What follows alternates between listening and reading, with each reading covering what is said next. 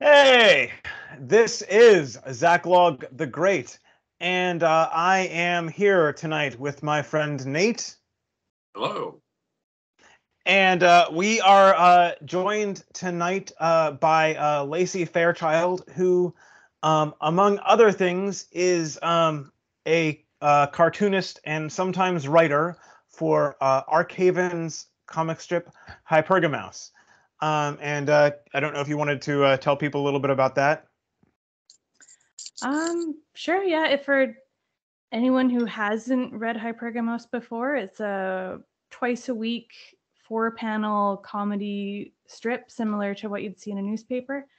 It focuses mostly on, Vox Day's social sexual hierarchy, which is a super interesting concept to explore, as well as like male-female relationships with dating, and just the actual realities of what that world is like versus what we've been shown in a lot of media over the course of the years. So it's lots of fun to try and speak truth to those concepts.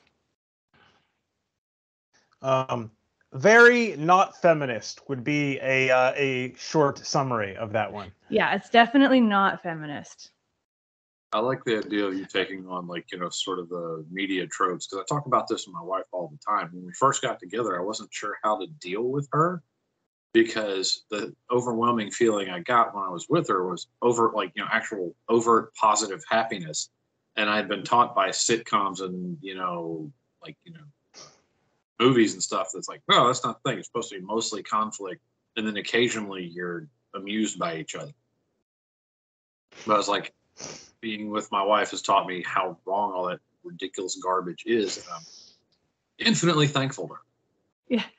That one thing that threw me off with the way relationships were portrayed in media was just this constantly repeating idea of people who would get bored of each other. That if you were in a monogamous relationship long term, that you'd get bored and you'd have to run off and seek something else. And it's just, I don't think that's really the truth. I think that, as the longer you're with someone, in most cases, like the more fun it actually gets because you get to know each other better. Yeah. I think it was Michael Knowles. I was watching his show the other day. He said that if you want to experience infinite variety, stay with one person for your entire life. If you want to get bored of repetition, just go, just hook up with a bunch of people briefly. And it's true. You only get the real depth and variety once you're at it for a while. So, Sean, this is a new record because we strayed from the poem before we even read it. Oh, it's a milestone. So, that's okay. So, before we get started, one thing I did want to say, if you like my work, if you want to support my channel, you can go to subscribestar.com/Zachlog-the-great. I also wanted to say thank you to a couple of my supporters, and that would be Ann H. and DeadMessenger. Thank you for supporting and sticking with me. And having said that, let us get the poem up and we will talk about it. Clear that out of the way. And you guys can let me know when you see that. There it is. Yep. Oh, and I don't know if I said, yes, tonight we're getting together to talk about My Son, My Executioner by Donald Hall. So, and I will be our reader tonight.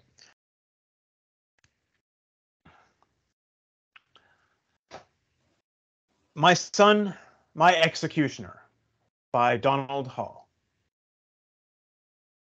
My son, my executioner, I take you in my arms, quiet and small and just astir, and whom my body warms. Sweet death, small son, our instrument of immortality. Your cries and hunger document our bodily decay. We, 25 and 22, who seemed to live forever, observe enduring life in you and start to die together.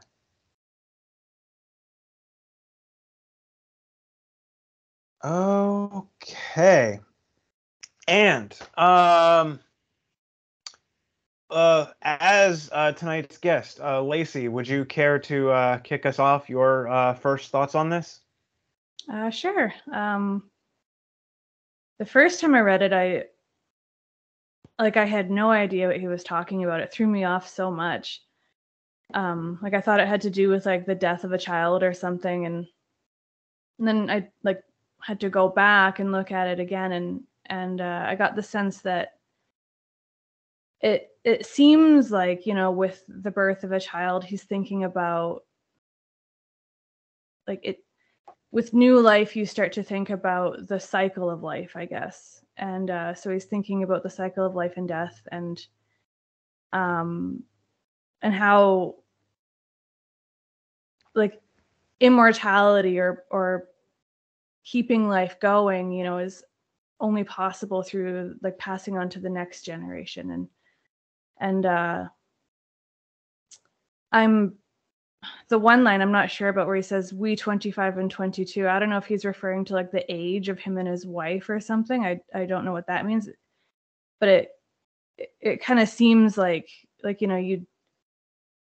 he's referring to people who, you seem to live forever. You're in your 20s, you're still young, you're not really thinking about death, and then all of a sudden you have new life, and it brings you into that mentality. It makes you start to think about the cycle.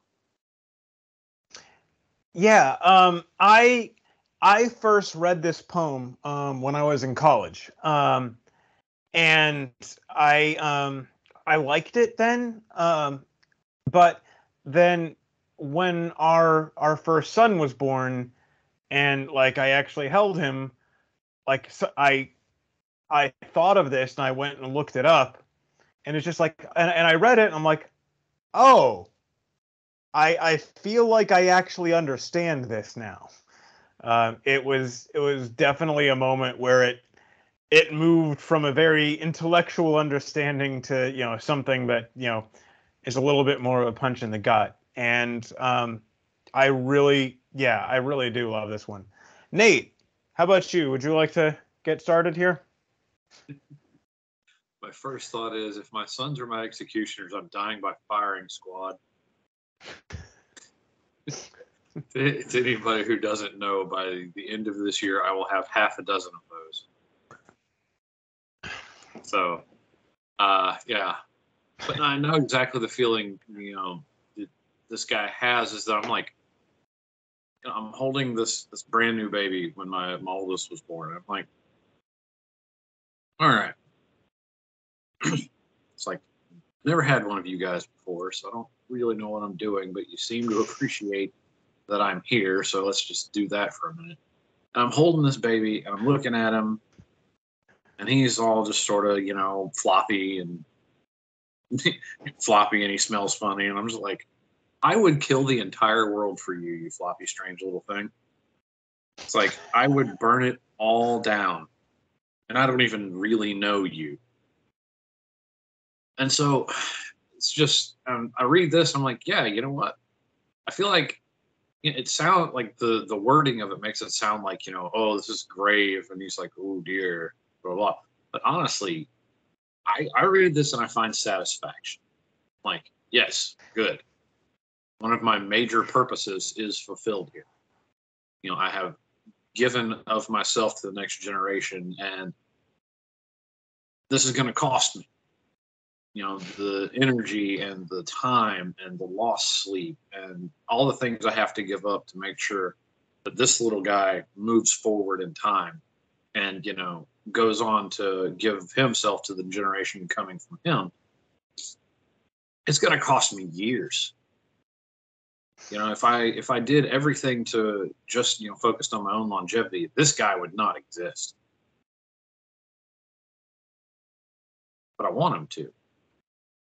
I don't want to live forever, because I find that, people that tend to want to live just survive for the longest possible span of time tend to leave very little behind.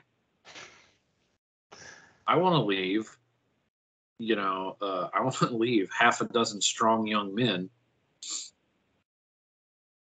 who will go out and just, they may not shake the world. Nobody may know who they are outside of, the people they meet in their life personally. Nobody may know who I am. That's fine. But what I want is that they will have been people that made the lives of people around them better. I'm hoping that their sons and daughters, if they have it, but their sons and daughters will go forward and help people around them. And maybe we can start a little ripple here of making things better. And who knows, one day it'll swell. And so, my son, my executioner, and I observe the enduring life in you, and I start to die. And that's great. Because I don't need to be here forever. Because now I know that I can pass on what wisdom I have to you and your brothers. And if I can do that, then I will have accomplished most of my goal in life. Yeah, and the one thing you said in there actually reminded me of what is it? There's I don't know if either of you have read The Great Divorce by C.S. Lewis. I have heard the audiobook. Yeah, and like at one point, like these short version for those who haven't read it. It's a group of people briefly visiting heaven on a tour. And at one point they see someone go by, and there's this great pageant, and it's this wonderful, this person is like supremely honored, and someone says, well, who is that? And he says, oh, that is one of heaven's greatest saints. And he's like, oh, really? Who was she on earth? You never heard of her? She was not famous. She was not, world changing, but she just made the lives of everyone around her better. And no one outside of her town will ever hear of her, but because of, how she was to those around her, like she is, highly honored here. And that's an interesting perspective. But yeah, the it's gonna sound well. The poem. It's about the circle of life. I probably shouldn't sing, but it wasn't the worst. But they have a child, and in some sense, that kid is their immortality. They're going to, I'm going to die someday, but after I die, at least a little piece of me is going to live on in each of my kids. And at the same time, it's not just, at the very same time, the fact that they're here, it's, what is it? We 25 and 22 who seem to live forever observe enduring life in you and start to die together. And it's like, you're a young person, you're 25, you're 22, this young couple, you're not really thinking about death. It's not like you're intellectually aware of it, but it's not something you really like understand. And then you see, this baby, and you're like, oh, I'm older, and this kid's gonna still be here. And it's kind of this contradiction. It's both immortality and death in the same thing, and it's just fascinating. North Star, how about you, or Lacey? Like it. I mean, my thoughts are kind of, same vein as what you were saying, like where it's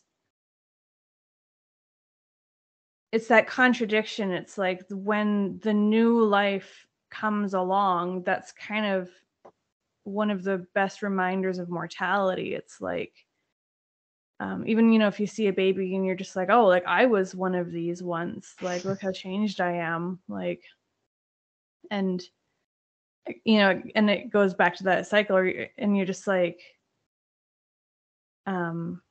and it's also like, you know, oh, once this baby is, you know, 25 or 22, once this baby is where I am now, what will I be then? Like, it just opens up this whole question of, like, yeah, mortality and purpose and life cycles that you wouldn't see, I don't think, and you wouldn't think about as much if you know, you were never in that position. Well, and yeah, and the other thing with that is like, and you know, women get this about like, you know, 7 or 8 months or, you know, earlier than guys, because, you know, I'm sorry, we're kind of stupid until we actually see that kid. It's not 100% real to us. Um, I mean, we know it's coming, but like until we actually see it and hold it, it's still kind of just an idea to us. But like, you know, the instant I, you know, held my son, suddenly my, you know, my perspective, my priorities, you know, shifted, and it's like, oh, I've got to care what happens about after care about what happens after I'm gone. Because, you know, if you don't have kids, you know, if you live to 85 and die, what happens if the entire world blows up the very next day? That's not your problem. You know, but if you do have kids, you know, what happens to the world after you're gone is very important. And so, you know, my perspective, my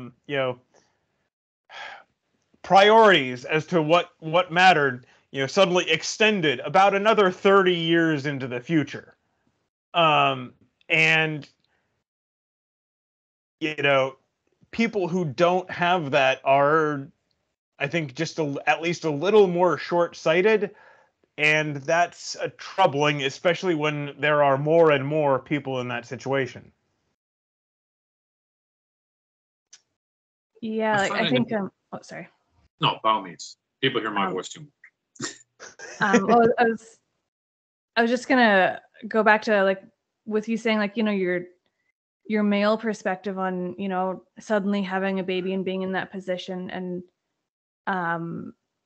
then the poem too is like written by a man, you know, looking at his newborn son, and I just kind of had a thought, like, it would be interesting to see a poem of this sort of concept but written from the perspective of a woman, because it is definitely different for women. Like,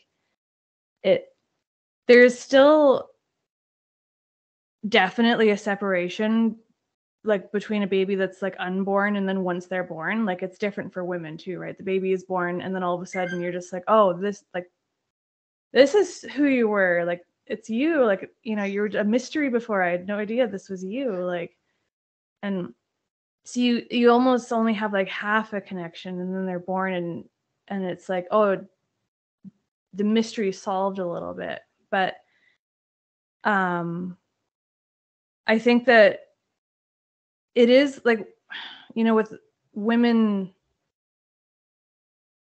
when you first get pregnant or when you're trying to get pregnant, that's when I think a woman really does start thinking about the next 30 years or whatever, because it's like the 9-10 months of pregnancy is definitely like, it's something that a woman really does experience very deeply. Oh, and I was also going to say, like, it's just as far as the concepts of, you know, newborn babies and death, like, there is this quite established idea that when a woman is giving birth, she goes into a place of dying as well. Like, she goes through a death of her old self, and comes out the other side, like reborn into like the new phase of her life. Like, you know, she goes from maiden to mother, you know, and there's a death involved. And when you see women talking about pregnancy and birth and babies, like the idea of death and dying and all that comes up over and over and over again. There's so many different kinds of deaths that occur in like the formation and birthing of a new baby. Well, yeah, and you know, oh, go ahead. That's actually what I was thinking. Was exactly that last point you made, is that when I became a father, you know, and got this little baby, I'm trying to take care of him, you know. My wife will kind of hand him off to me, like, here you go. I need to sleep. It's your turn. You know, and I'm sitting there playing Battlefield with my friend, and the baby's in his little thing over here, and he's sleeping. Like, wakes up and starts crying. I've just got to drop what I'm doing and go. So, I mean, I had to shed my skin becoming a new dad. Like, there were a lot of things that I used to be that I couldn't spare the time and attention in. I used to be like, you know, relatively hardcore gamer. Like, I'd actually worry about learning the map, you know, figuring out what's the best way to do stuff, kind of, you know, just how to be as effective as I could with the things I like to do. And it was about the time that my second son was born that I was trying to play a game. I was getting, just, to use a phrase from the olden times, I was getting raffle stumped. Just people are tap dancing on my forehead. And I was just like, why can I not do this? I'm like, I don't know what this map is, and I don't really get, it's so dumb. Why? It's like, I don't know where anything's coming from. I don't understand what's happening to me. And then I was just like, it's like, but I'm just gonna, it's like, yeah, you know, I just don't know this map very well, and I don't care. And then, boom, it hit me. I'd become a filthy casual. But then I also, you know, but since then I've also learned that I've got less time to be mad about stuff, because I can't sit around being angry about what somebody in Washington did as much as I used to be able to, because, well, the kids want to talk to me about Pokemon and, you know, how his brother smacked him in the head with something, you know, what the cat did or where the dog pooped. And I'm just like, okay, guys, this is great. And so, as I said, I have become a different person. So that whole thing about dying and death is absolutely true. You know, mothers and fathers alike, it changes us, hopefully for the better if you let it. Like I said, people hear my voice too much because I talk.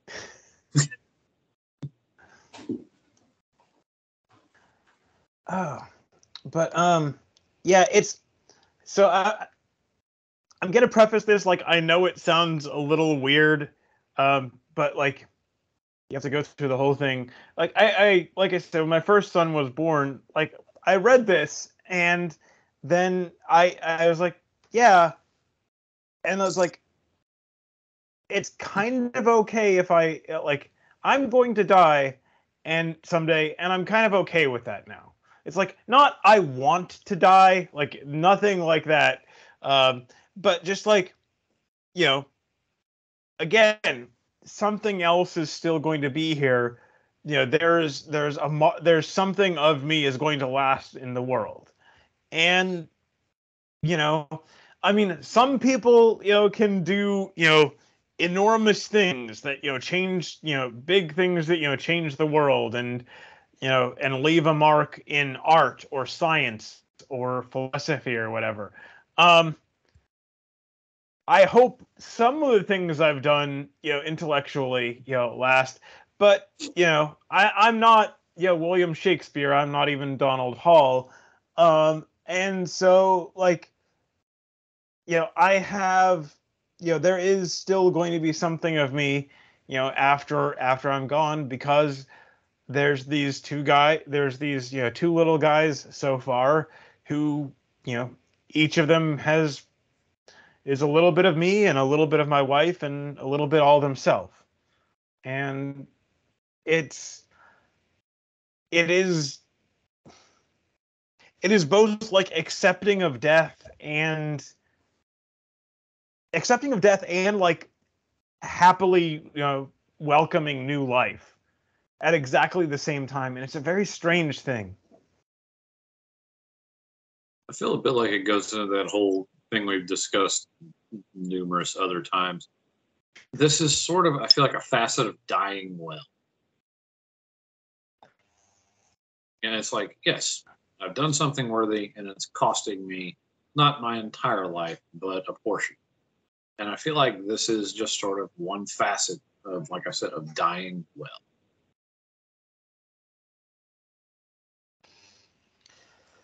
Yeah, and one thing you had mentioned, Zachlog, about like, oh, I'm not Shakespeare or whatever, and it that was one of the things that really clicked for me, like in my early 20s, where I realized that, a lot of people, and myself included, had this desire to be basically like loved and adored, and you kind of fantasize about that in a sense of like wanting to be famous or leave behind a legacy or do some kind of amazing art or something like that, like do something amazing. And then I realized one day, I was like, who is going to love you and admire you and think that you're cooler and want to be around you more than your children and your family?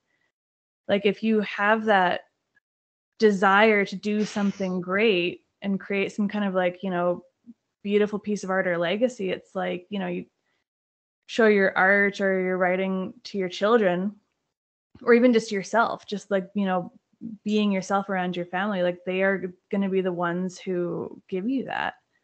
And that clicked for me. And immediately after that, I started getting baby fever.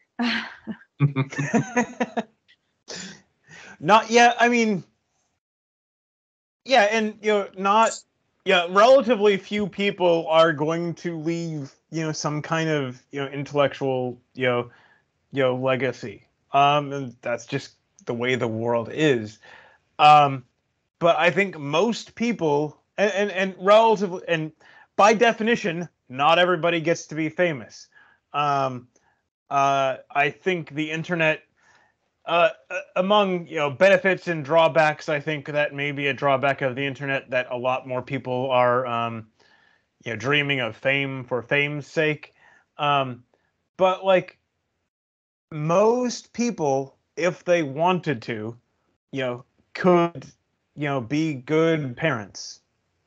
I mean, a lot of people aren't, unfortunately. But like most people could, have kids and, pay attention to them and take care of them to the extent where, what is it? I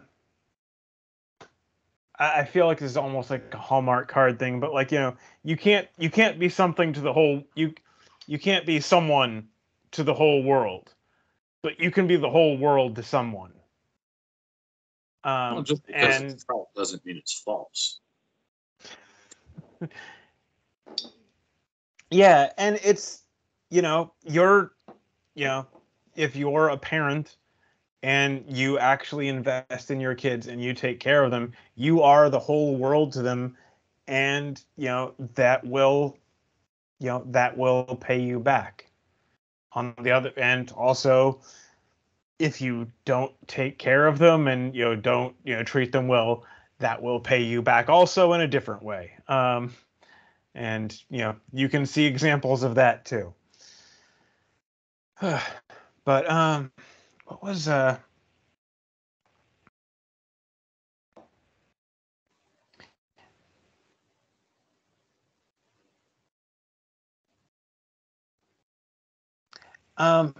so yeah, another so the middle part of this, your sweet death, small son, our instrument of immortality, your cries and hunger document our bodily decay.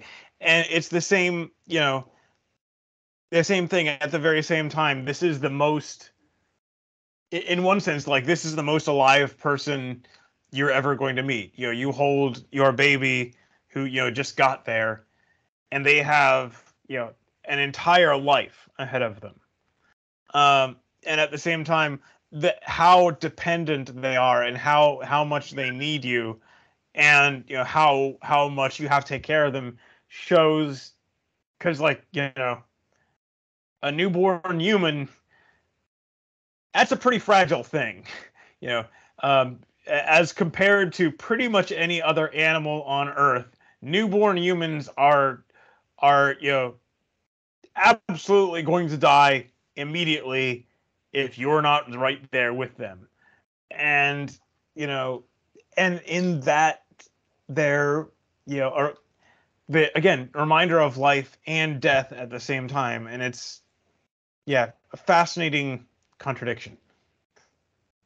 Yeah, I was looking at that verse right before you brought it up, like, and think, because you had mentioned a contradiction before too, like, you have this new baby and then you start thinking about death and how it seems to contradict but how they go together, and it's just like such an interestingly put together verse, because like it's like he says, oh, it's a sweet death, and then he's like, oh, the instrument of our immortality, a contradiction, and then right after saying immortality he talks about bodily decay, like again this back and forth contradicting these two ideas of like dying and rotting, and in like a pretty visceral kind of way, like this very mortal, like hunger, decay, like all that kind of stuff, but alongside this idea of like immortality, and it's just, it's a very interesting verse. Like, I guess that's kind of the whole idea with poetry, is like the more you actually look at how these words are put together, like it's actually really, really cool. That's well, and that's like I did a video a couple months ago, like why I memorize poetry, and you should too. And that's the fascinating thing about well-written poetry. Like, you read it the first time and you're like, okay, yeah, I get it. And then you keep going through it over and over again, and if it's really well done, like, it keeps on coming up with new things, and it keeps on changing, changing each time you read it. And that's a really fascinating thing, and it's credit as much credit as possible to writers who do that. And it's also, I think, I've done a few poems where I'm like, I don't think this is great poetry, but I like what it's saying. And those ones, like, you read through it the first time and you pretty much got it. But like, this one, and a lot of others I've done, you read through it, and each time you read through it, you're pulling new things out, and it's changing in you, and it's fascinating how that process works. Mm-hmm. I also like how the poem kind of, I don't know, maybe this experience was different for you, but it really also kind of parallels both of the immense love and satisfaction and the unutterable frustration of having a small child. Because you're just like, I love you to death. It's like, I would put out a fire with my own blood to save you. But right now, I am so furious with you because I cannot figure out why you won't stop crying. You have been fed, you have pooped, you have been changed. I am sitting here bouncing you and, patting you and snuggling you, and you are going to deafen me by screaming straight into my ear, what is the freaking deal, child? It's kind of funny. My dualities with small children. It's kind of funny. My sister, she said they didn't understand this at the time, but like, their oldest son actually was a really easy, as a baby, it was just really easy to get along with, and like, was calm, and like, and didn't kick up a fuss. Once you took care of the things he clearly needed, no problem. And then they had their second son, and they were just absolutely dumbfounded, because it's like, but we fed you, and you've slept, and mommy's holding you. Why are you still crying? And they had it would possibly be a little bit easier on the psyche, having it go in the other direction. Like, he's not crying. Why is he not crying at us? I don't understand. No, but then the funny part is you get all this stuff, and then it all of a sudden the kid just okay, turns off the switch, goes to sleep, and you're just suddenly it's the best feeling in the world again, because you're ah. And well, maybe not for Lacey, but for me it's aha, I'm a good father. Yes. But oh God, just what's funny is with the twins, apparently I was the pro at getting them to sleep. My wife would have trouble sometimes, I need you to do the thing. And they're like, okay. So I'd go over there, load the babies up in each arm, sit in their recliner, rock them, and sing them sea shanties. And they'd just be like, bah.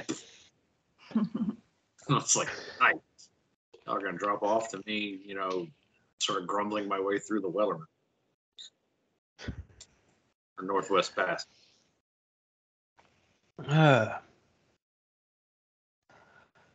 Well, okay, I feel like I've said most of the things I want to about this. Nate, how about you? Are there any other big things we haven't hit on yet?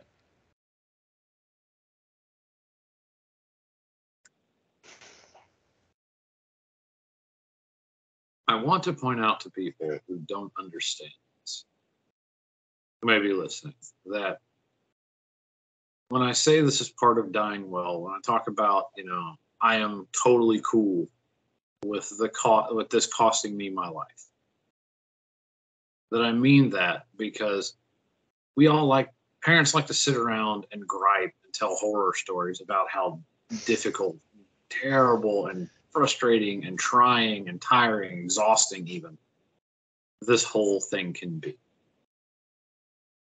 Because that's easy to do, right? And we were talking about this before, started that whole sitcom idea of family. Oh gosh, the baby. And then I was changing him and he sprayed liquid poop all over the room. And, he barfed down my back. And I'm like, yeah, I've had all those things happen to me, but, what I've had more of is quiet little moments with my infant and growing sons that I wouldn't give up for anything. Well, I've seen them have these realizations. I've seen them grow and actually, become people. And, they'll ask me these questions and we'll talk about different things, just about the nature of everything. And I live for those moments. Or, they'll be like, Dad, I was pretty upset about this, but I'm glad we talked. Or, they're crying because they can't solve a problem. I can come over there and give them just a little tip, and I see it click in their little brain. All of a sudden, they just light up, and they're like, oh, Dad, I did it. Oh, I would be a hollow and empty man without my children. Even married, I would be a hollow and empty man because I love my wife, and she completes me as a person, but that completion is only deepened and strengthened by the way that we raise our children. And I cannot imagine about these little guys. And so I'm telling you, everyone out there, young single people or married people who don't have kids yet and don't really want them, you want them. They're hard. They're the hardest thing you will ever do in your life. And they are the only thing that is worth that kind of difficulty. And they are absolutely worth that kind of difficulty.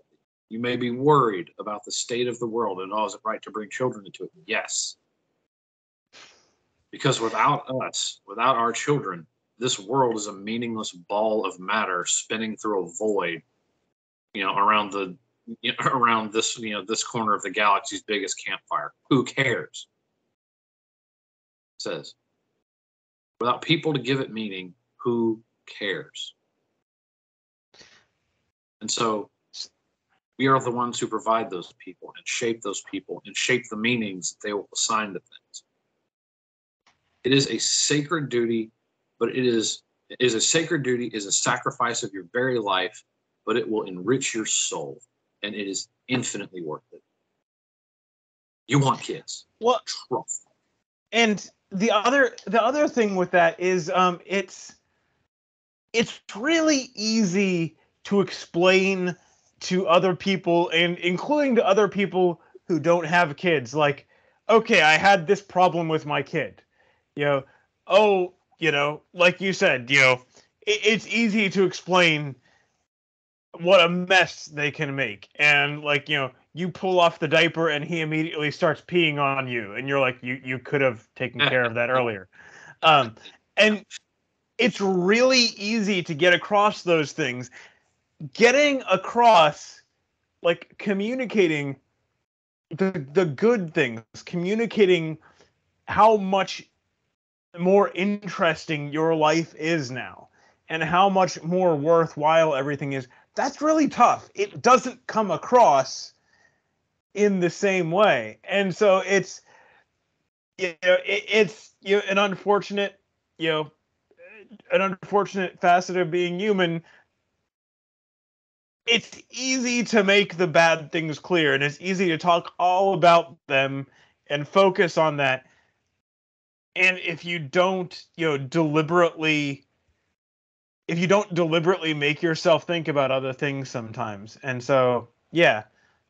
I guess to try, I'm sorry, to try and get this, to point out to people, like, this is the gist of it, right? This is where you get the payback.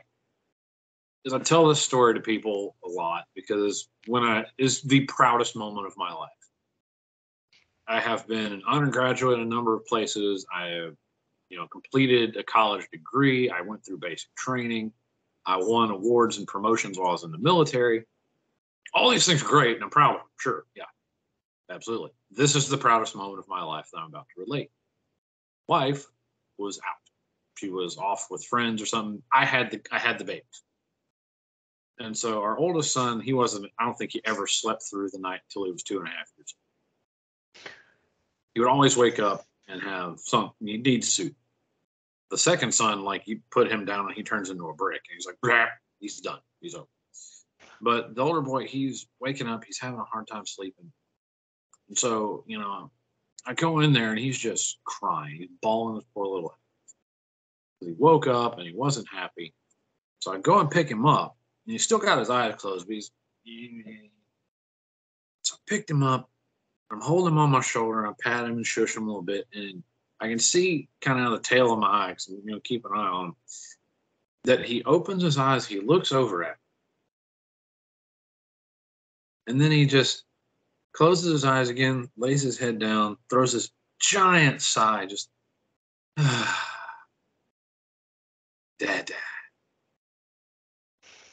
And like 2 seconds later, he's asleep.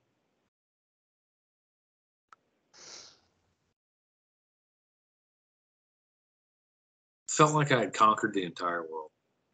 Felt like I had, climbed Mount Everest, found a gold, a pot of gold up there, slung it over my back, and then flapped my arms and flew home. Like, just all the best things, because I had apparently, somehow, despite myself, become the kind of man that this tiny little soul trusted. And that just by being there and give him a little pat and a little, "Hey, it's okay, boy," would soothe whatever was bothering him so much and give him peace again.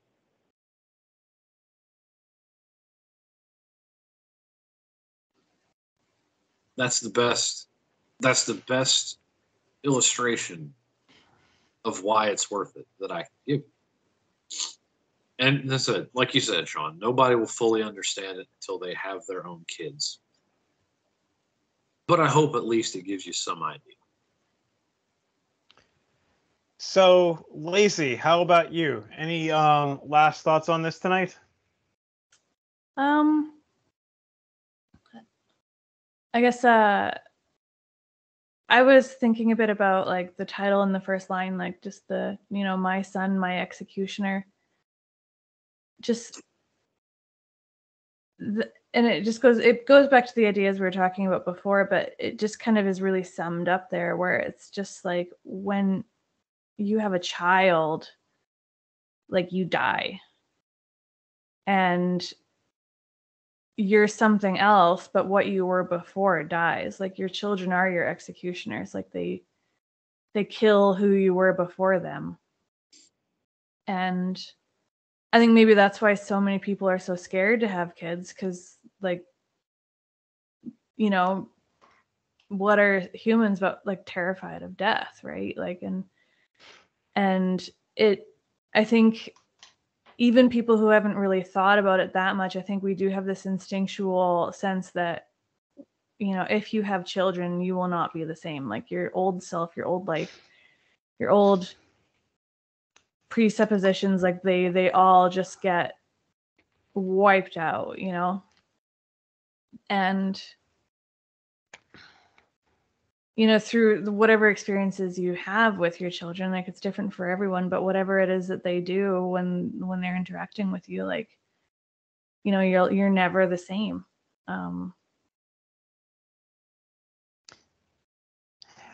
Yeah, and actually, what both of you were just saying reminded me of something, and I had posted this idea on Social Galactic a couple weeks back, which is like hope is one of the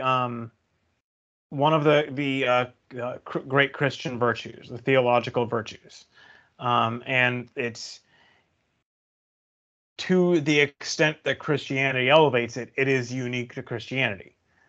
It's it's kind of weird for us to try and think about it that way because it's so much a part of our world, and Christianity has influenced our culture so much. But like, relative to Japan or like Middle Eastern culture, hope is we are commanded to hope. And like, the world can seem like a dark place. And especially the past couple of years, you're like, wow, this is kind of all horrible. But we are commanded to hope. And I can't, especially for people who could choose otherwise, I cannot think of a more concrete expression of hope than of choosing to have a child. Because that is saying that however bad it gets, I think it is good that we continue. And so, like I said, as a Christian, we are commanded to hope, and I do not know any way of acting that out more than, than get married, have a kid, and push life on. And anyway, so I think we've covered this one pretty well. Thank you, Nate, and thank you, Lacey, for joining us tonight. And God be with you. And also, thank you. Thanks for having me.